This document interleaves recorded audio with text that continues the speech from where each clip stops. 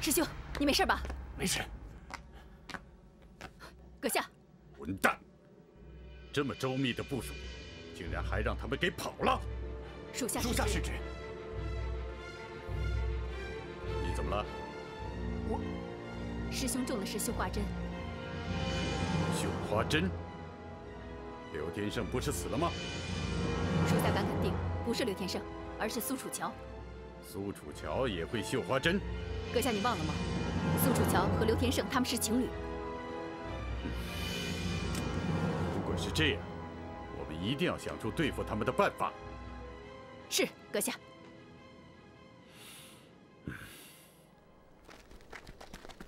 苏姑娘，苏姑娘，留步。苏姑娘，你还活着，太好了。你是谁？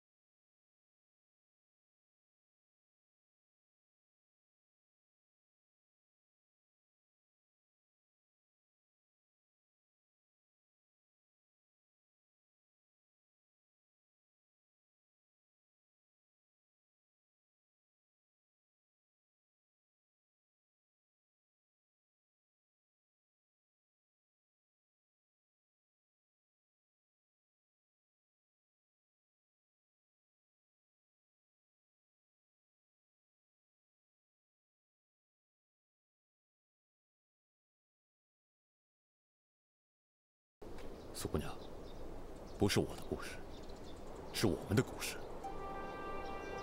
本来我和我干娘打算离开威海，可是没想到干娘为了救我，被那个叫山木的女鬼子给杀害了。所以你想为你干爹干娘报仇是吗？对，我一定要亲手剐了山木那个女鬼子。可是山木武艺高强，他手下有高手如林，凭你一个人的力量很难杀了他。苏姑娘，回来吧，我们一起杀鬼子。你们的好意我心领了，我不能再连累别人，告辞。苏姑娘，苏姑娘，有事可以到胡家庄胡大明那儿找我。大哥，你为什么不让我提刘天胜？我是希望他想起我们，早点回来。天虎，你还不了解苏姑娘吗？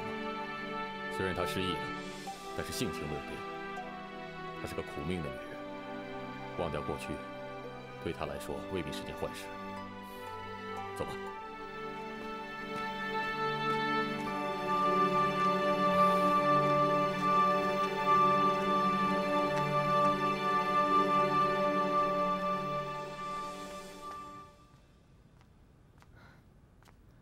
天都亮了，他们怎么还没回来呀？不行，我要去找他们。哎，你不能去，为什么？你这样去的话会暴露的。暴露？暴露什么？暴露身份。暴露身份？谁认识我呀？你看看，就你穿这身，往大街上一站，鬼子一眼就认出你了。你少吓唬我！我要去找我大师兄。你真的不能去。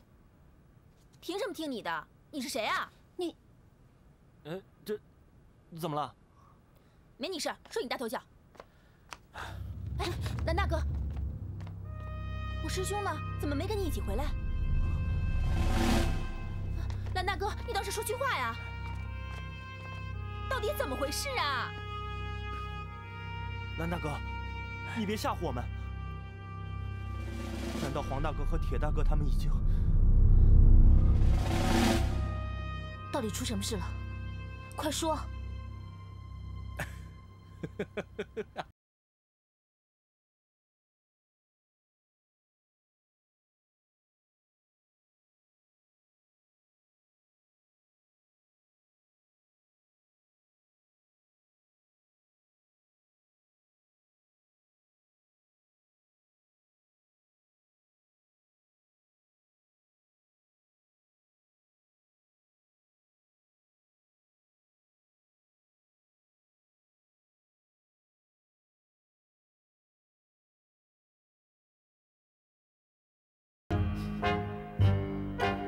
这什么水啊？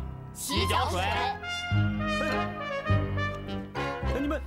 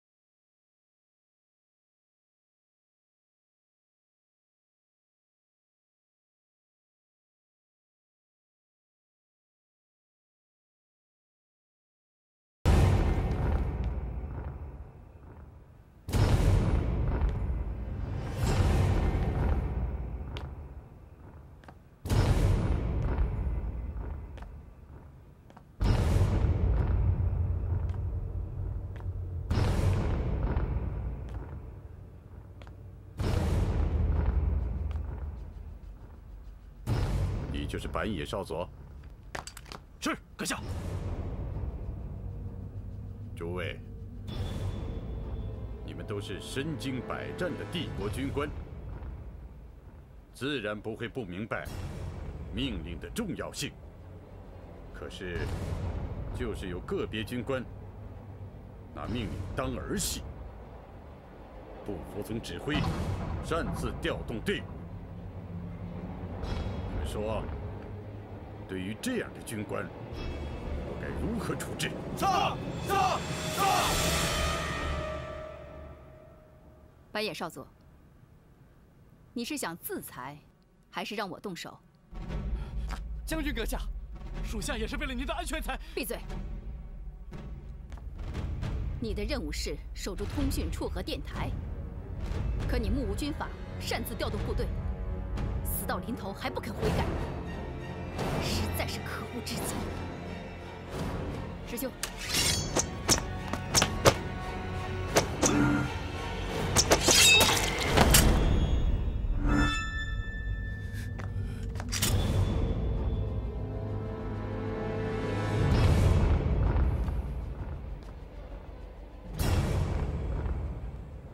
今后，凡有不服从山木中佐命令者，这就是下场。